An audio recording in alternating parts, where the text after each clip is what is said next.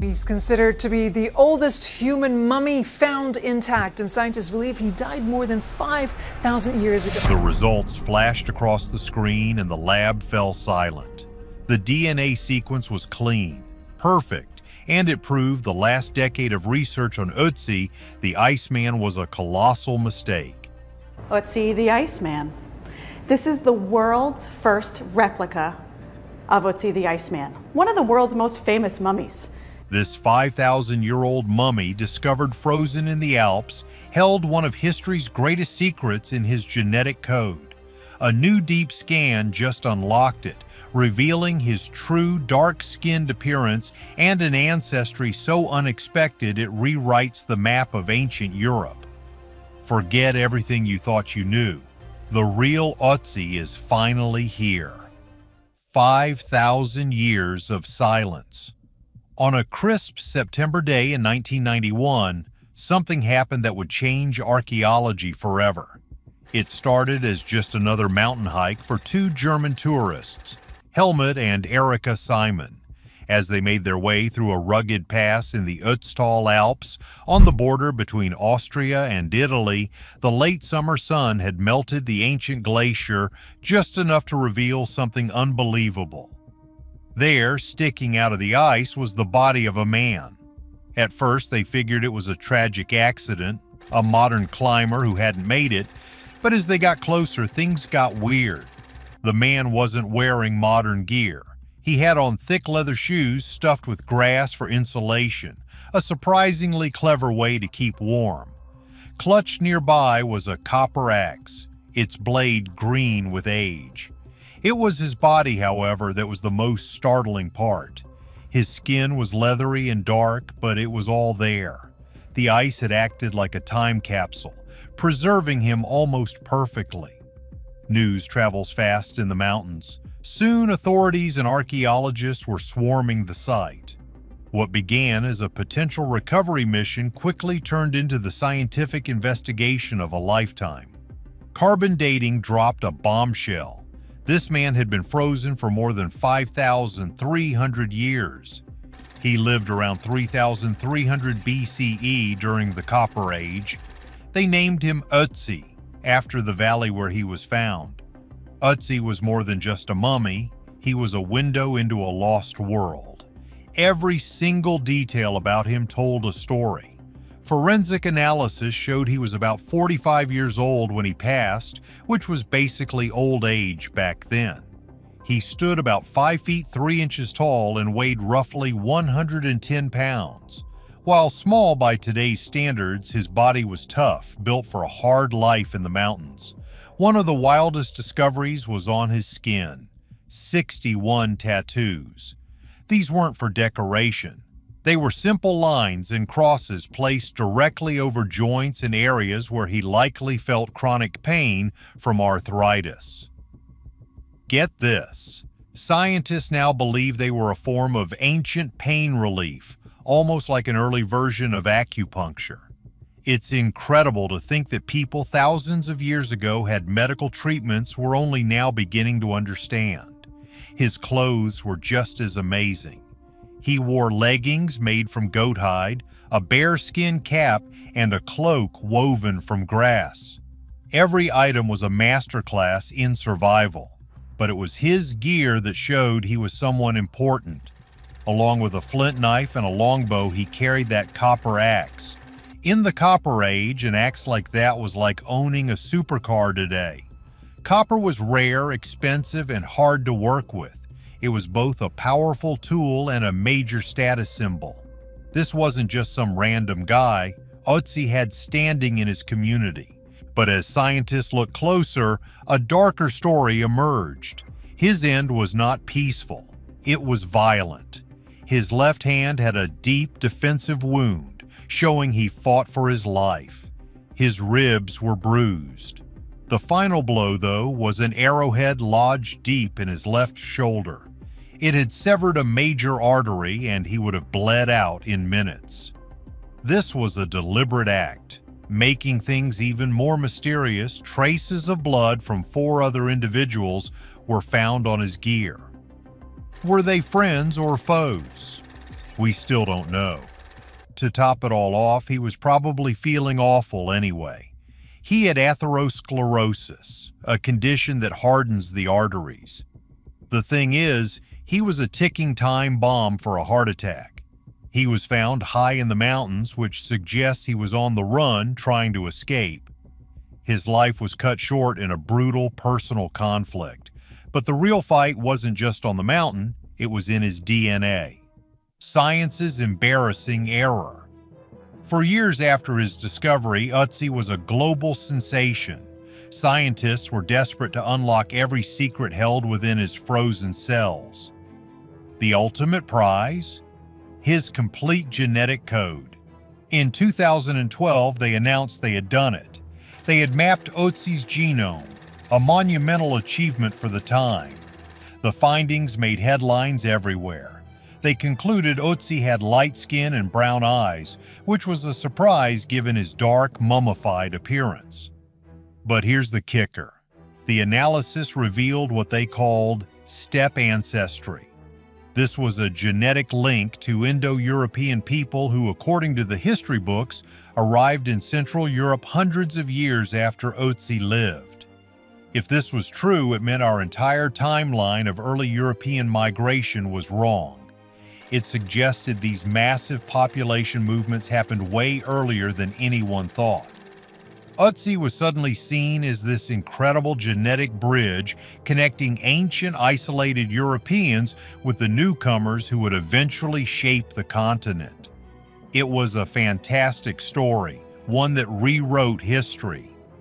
But some scientists were skeptical. You see, working with ancient DNA is incredibly tricky. It's fragile and breaks down over thousands of years. The biggest risk is contamination. Tiny fragments of modern DNA, from the researchers handling the samples, from the lab, even from the air, can get mixed in and create a totally false result. Despite the warnings, the 2012 findings were largely accepted. The image of Ötzi as a genetic pioneer became part of his legend. It's funny when you think about it. For more than a decade, this was the official story. Then technology took a massive leap forward. By 2023, the science of ancient genomics had become incredibly advanced, with super strict protocols to prevent contamination. A new team from the world-renowned Max Planck Institute decided to run the test again, but this time, do it perfectly. They took a new sample from Ötzi's hip bone, which is dense and better protected. The process was painstakingly slow, designed to ensure that every single piece of DNA they analyzed was genuinely his. When the new sequence was complete, the results sent a shockwave through the scientific community. The step ancestry, the very discovery that had made headlines a decade earlier, was completely gone. It had never been there at all. It was a ghost in the machine, a false signal created by modern DNA contamination. The groundbreaking 2012 study was fundamentally flawed. Ötzi was not a genetic bridge. He didn't rewrite the migration timeline. The story that had been told for over 10 years was simply put wrong. It was a humbling moment for science, a powerful lesson that even the most exciting discoveries need to be double and triple checked. With the old story erased, his true genetic code revealed a shocking origin: the Anatolian farmer. With the contamination wiped away, Ötzi's true genetic story could finally be told. And it was more mind-blowing than anyone could have predicted. The new clean data showed that over 92% of Ötzi's ancestry came from a single group: Neolithic Anatolian farmers. These were people who migrated from the area of modern-day Turkey about 8,000 years ago. They were the ones who brought the agricultural revolution to Europe, changing the continent from a land of hunter-gatherers to one of settled farmers. The remaining small piece of his DNA came from Europe's original hunter-gatherers. But what was astonishing was the lack of anything else. It meant that Ötzi's ancestors had arrived in Europe, settled in the isolated Alps, and then barely mixed with any other groups for thousands of years. While the rest of Europe was a genetic melting pot, his community was like an island, cut off from the rest of the world. This isolation meant something profound. Ötzi was a member of a nearly vanished branch of humanity. His genetic line, that of the early Anatolian farmers, was almost completely wiped out by later migrations. He wasn't an ancestor to modern Europeans, he was a ghost from a lost population. But if his people vanished, did any trace of them survive? The answer is yes, and it's in a place you would never guess. Ötzi's closest living genetic relatives aren't in the Alps. They live hundreds of miles away on the Mediterranean island of Sardinia. Like Ötzi's ancestors, the people of Sardinia remained isolated for millennia, preserving an ancient genetic signature that has disappeared almost everywhere else on the mainland. The surprises didn't stop there. The DNA also held the code for his physical appearance, and it destroyed every reconstruction ever made of him. For decades, Ötzi was depicted with fair skin, light-colored eyes, and a full head of shaggy brown hair. It was an image we all knew. It was also completely wrong. The new analysis was crystal clear. Ötzi had dark skin, far darker than the average modern European. His eyes were not light. They were a deep brown. And that thick hair? It was a fantasy. Genetic markers showed he had a strong predisposition for male pattern baldness and was likely losing his hair long before he passed away. This wasn't just a minor update, it was a radical transformation. It forced everyone to confront the fact that ancient Europe was far more diverse than often imagined. The old reconstructions, made in good faith, were shaped by modern biases about what an ancient European should look like. The truth was more complex and far more interesting. The real Ötzi looked nothing like the man we thought we knew, but his genetics didn't just rewrite his family tree, they revealed his hidden weaknesses. A walking medical chart. When you start to wonder about all this new information, you realize something amazing. We often think of history as this grand, sweeping story, but Ötzi's DNA brings it down to a deeply personal level. The thing is, this man who lived over 5,000 years ago was dealing with a lot of the same problems we face today. His genes told a story of a life filled with pain and sickness. He had a strong genetic predisposition for heart disease, type 2 diabetes, and even obesity. These aren't just modern-day ailments. They were written into human biology thousands of years ago. His body was a catalog of his suffering. Advanced scans showed he had painful gallstones, whipworm parasites in his intestines, and traces of the bacteria that causes Lyme disease, making him the oldest known case in human history. His lungs were coated in soot, likely from spending years around open fires. And as we know, his joints ached with arthritis, which is why he turned to those therapeutic tattoos for relief. Ötzi was not some superhuman survivor of a bygone era.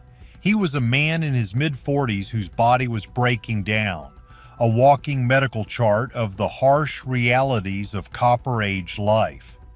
So, why was his community so unhealthy? It likely came back to that same isolation that preserved their unique ancestry. Living in a small, closed-off group in the mountains meant there was very little genetic mixing with outsiders. While this kept their culture pure, it also allowed harmful genetic mutations, like those for heart disease, to build up over generations. Without new genes coming in to add diversity, the population may have become more vulnerable to certain illnesses. It was the price they paid for living apart from the world. It's a strange thought, isn't it? That this man, frozen in time, represents a story that played out all over the world. His lineage was a dead end. It was eventually swallowed by waves of new people who transformed Europe. His body is one of the last remaining echoes of a people and a way of life that simply didn't last. The final days of that life were filled with urgency and danger. He had eaten 2 large meals shortly before he passed, suggesting he was either fueling up for a long journey or had just finished a strenuous one. His weapons were freshly sharpened and repaired. He was a man on alert, ready for a confrontation, but even his preparations weren't enough. The story of Ötzi proves that the past is never truly settled.